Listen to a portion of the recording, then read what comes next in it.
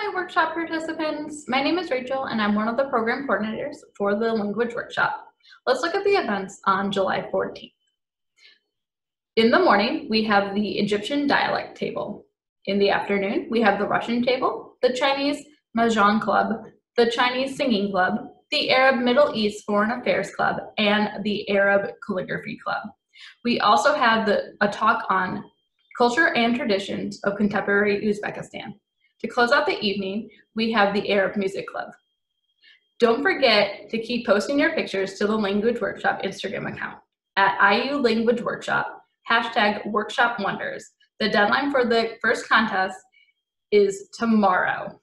Have a great day. Bye.